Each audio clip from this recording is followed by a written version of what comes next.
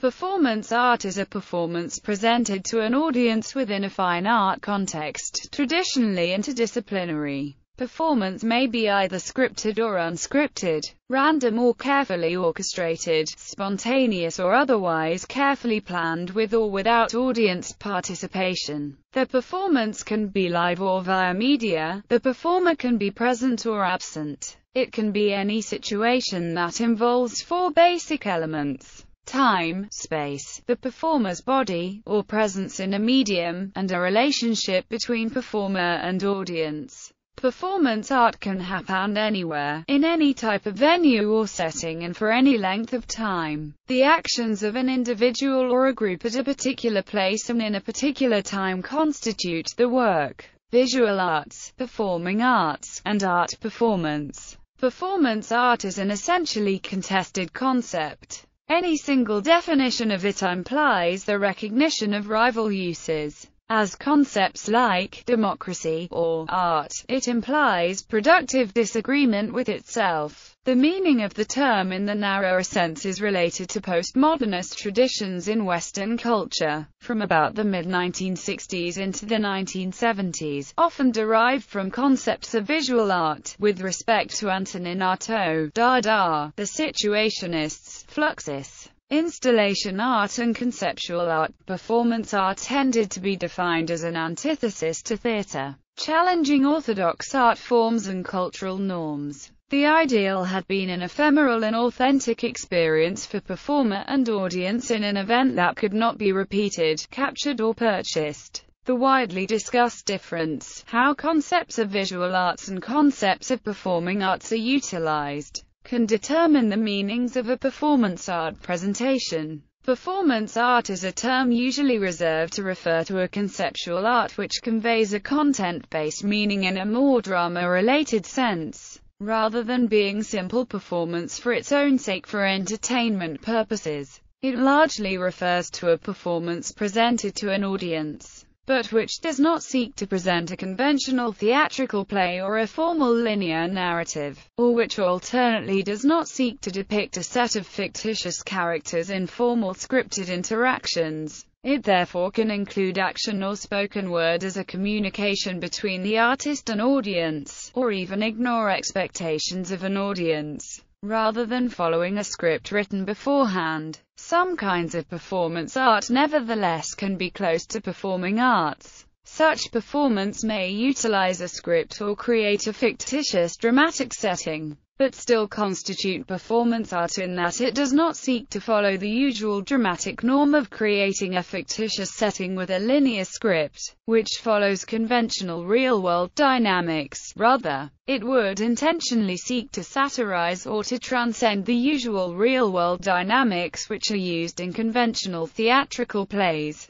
Performance artists often challenge the audience to think in new and unconventional ways, break conventions of traditional arts, and break down conventional ideas about what art is, as long as the performer does not become a player who repeats a role. Performance art can include satirical elements, utilize robots and machines as performers, as in pieces of the survival research laboratories, involve ritualized elements, or borrow elements of any performing arts such as dance, music, and circus. Some artists, e.g., the Viennese actionists and neo-Dadaists, prefer to use the terms live art, actions, intervention, or maneuver to describe their performing activities. As genres of performance art appear: body art, fluxus performance, happening, action poetry, and intermedia. Origins. Performance art activity is not confined to European or American art traditions. Notable practitioners can be found in Asia and Latin America. Performance artists and theorists point to different traditions and histories, ranging from tribal to sporting and ritual or religious events.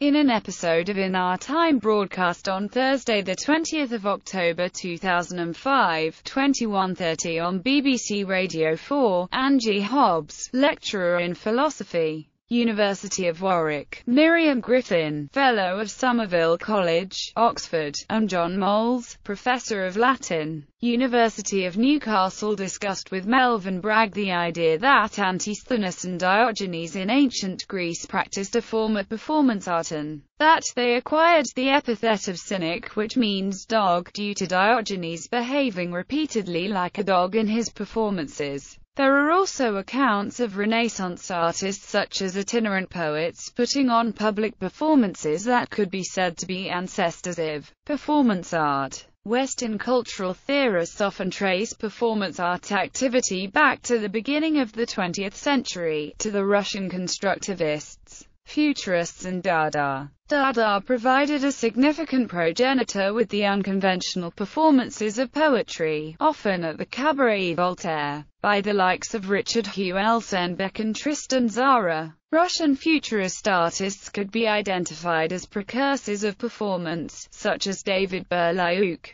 who painted his face for his actions, and Alexander Rodchenko and his wife Varvara Stepanova. According to the art critic Harold Rosenberg, in the 1940s and 1950s, action painting gave artists the freedom to perform. The canvas is an arena in which to act, thereby rendering the paintings as traces of the artist's performance in his/her studio. Abstract expressionism and action painting preceded the Fluxus movement, happenings and the emergence of performance art. Performance art was anticipated, if not explicitly formulated, by Japan's Gutai group of the 1950s, especially in such works as Atsuko Tanaka's Electric Dress. Yves Klein had been a precursor of performance art with the conceptual pieces of Zone de Sensibilité Pictural Imagerie L 1959-62, and works like the photomontage, Soaked and La Vide. In the late 1960s, earth artists as diverse as Robert Smithson, Dennis Oppenheim, Michael Heiser and Carl Andre created environmental pieces that predict the performance art of the 1970s.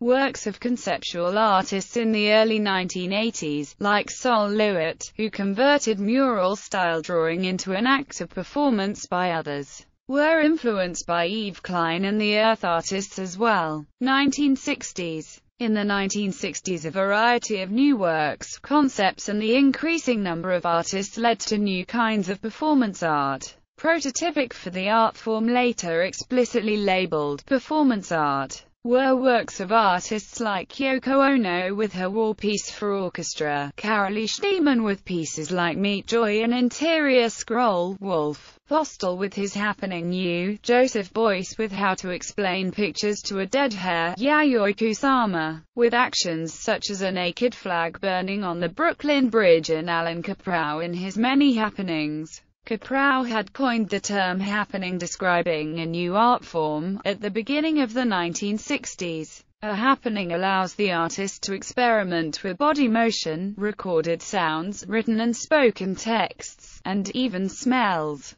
One of Kaprow's earliest was Happenings in the New York Scene, written in 1961 as the form was developing. Notably, in the Happenings of Alan Kaprow, the audience members become performers, while the audiences in Happenings had been welcomed as the performers. It is only sometimes, and often unwittingly, that they become an active part in a performance. Other artists who created Happenings besides Kaprow include Jim Dine, Klaus Oldenburg, Robert Whitman, and Wolf Vostell. Theatre is in the Street. Hermann Nitsch in 1962 presented his Theatre of Orgies and Mysteries, a precursor to performance art, close to the performing arts. Andy Warhol during the early 1960s beginning to create films and video. In the mid-60s sponsored the Velvet Underground and staged events and performances in New York, like the Exploding Plastic Inevitable that featured live rock music, exploding lights, and film. Indirectly influential for art world performance, particularly in the United States, were new forms of theater, embodied by the San Francisco Mime Troupe and the Living Theater, and showcased in off-Broadway theaters in Soho and at La Mama in New York City.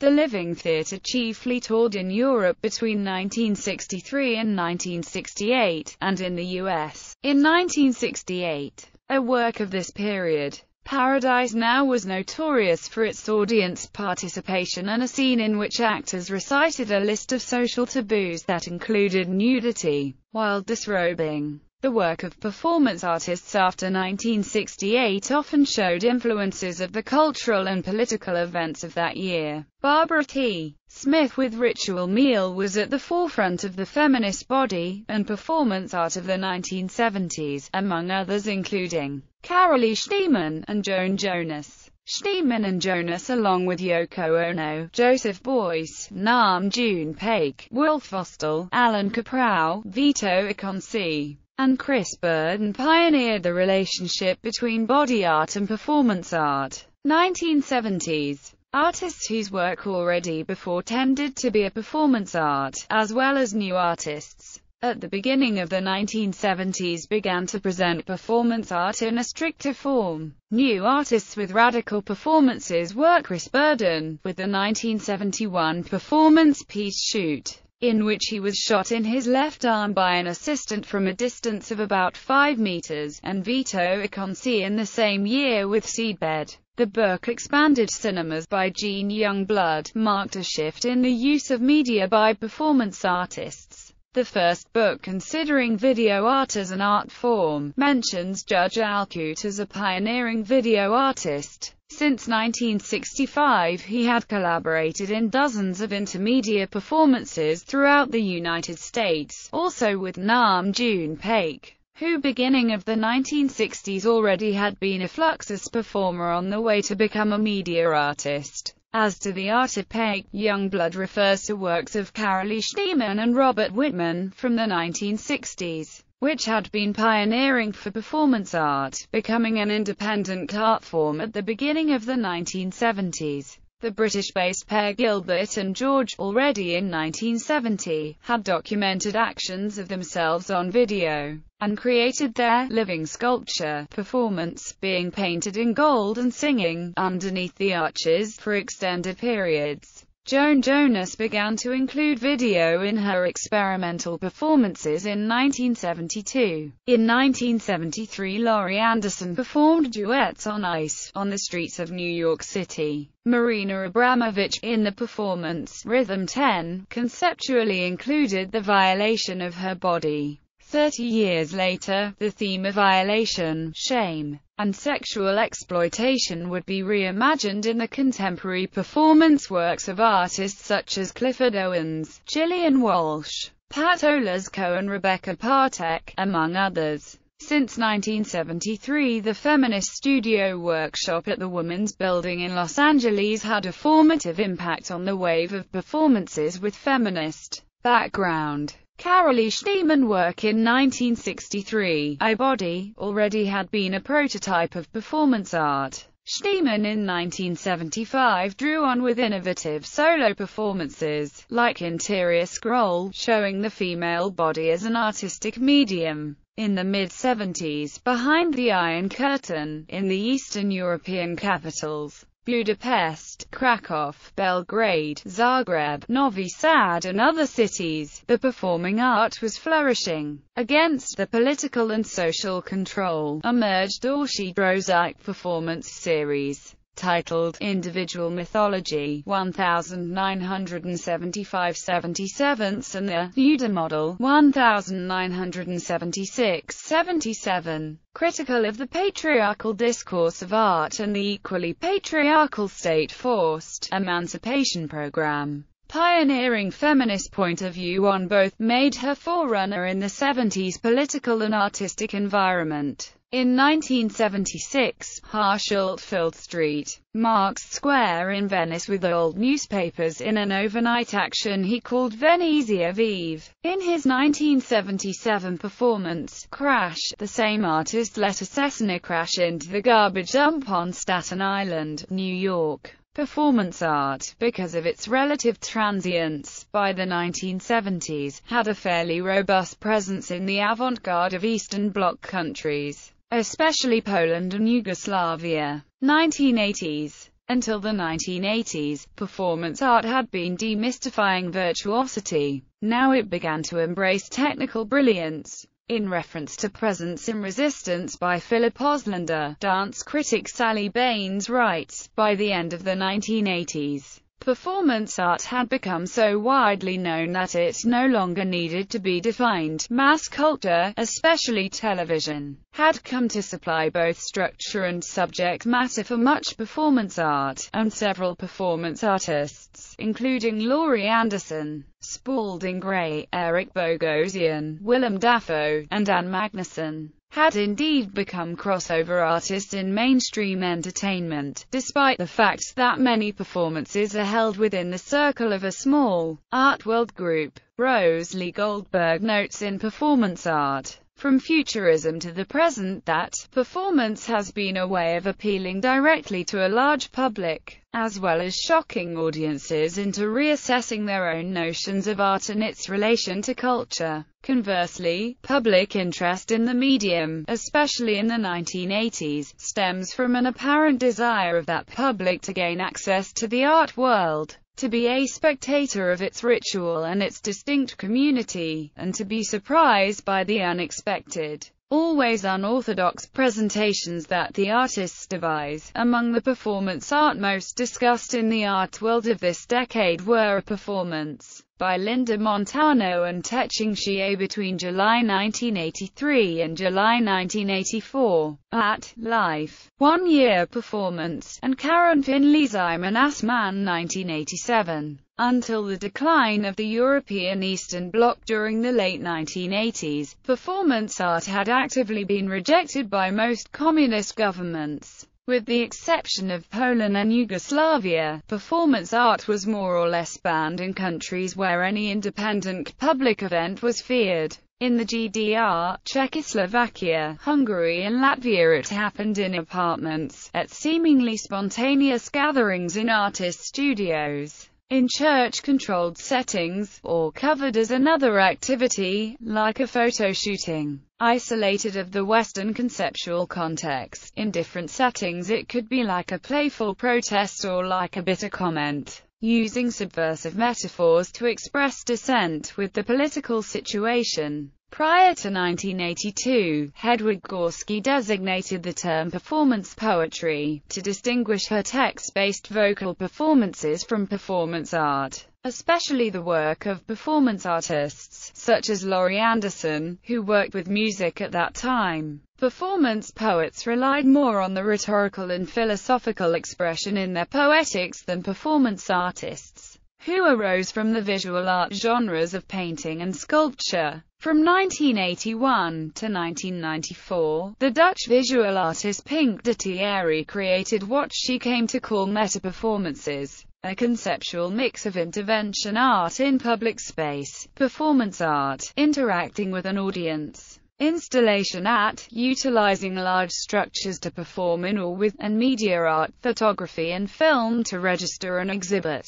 1990s. While the Soviet bloc disintegrated, formerly repressed activities of performance artists like György Galantai in Hungary, or the Collective Action Group in Russia, became better known. Young artists from all over the former Eastern Bloc, including Russia, turned to performance. Performance art at about the same time appeared in Cuba, the Caribbean and China. Chinese performance artists like Zhang Wan had been performing underground since the late 1980s. In the early 1990s, Chinese performance art already was acclaimed in the international art scene. In these contexts, performance art became a critical new voice with a social force similar to that found in Western Europe, the United States and South America in the 1960s and early 1970s. It should be emphasized that the eruption of performance art in the 1990s in Eastern Europe, China, South Africa, Cuba, and elsewhere should never be considered either secondary to or imitative of the West. Since 1996, Harsholt has installed 1,000 life-sized trash people, made from garbages, silent witnesses to a consumer age that has created an ecological imbalance worldwide.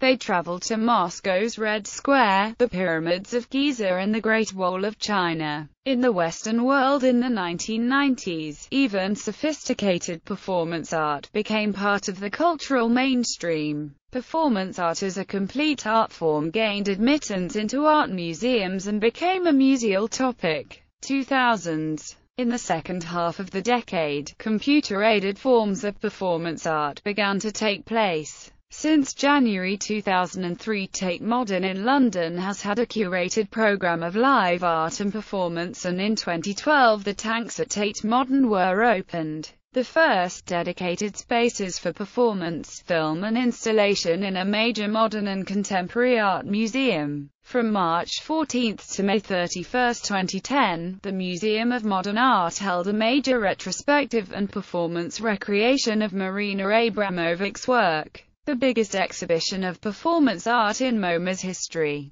During the run of the exhibition, Abramovich performed "The Artist is Present," a 736-hour and 30-minute static, silent piece, in which she sat immobile in the museum's atrium, while spectators were invited to take turns sitting opposite her. A support group for the sitters, Sitting with Marina, was established on Facebook. The performance attracted celebrities such as Bjork and James Franco and received coverage on the internet. During Marina's performance, other artists performed for her. For example, Amir Baradarain replicated her manner of dress. He approached Abramovich and proposed marriage to her body and to her body of work. "I love you, Marina," he said. Gallery. Performance artist Joseph Beuys in 1978. Jeder Mensch ein Künstler, auf dem Weg zur Freiheitsgestalt des sozialen Organismus, every person an artist, on the way to the libertarian form of the social organism. Stilic, Parasite. Event for Invaded and Involuntary Body, Ars Electronica Festival. Marina Abramovich. 7 Easy Pieces. November 2005. Marina Abramovich performing in "The Artist is Present" at the Museum of Modern Art, May 2010. Marta Minujín performing in 1965. The happening, Reading the News, consisted of Minujín getting into the Rio de la Plata wrapped in newspapers. Minujín, Reading the News. Minujín, Reading the News. Minujín, Reading the News.